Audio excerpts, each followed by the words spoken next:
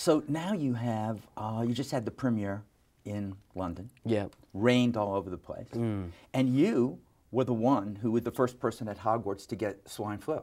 Yeah. Yeah.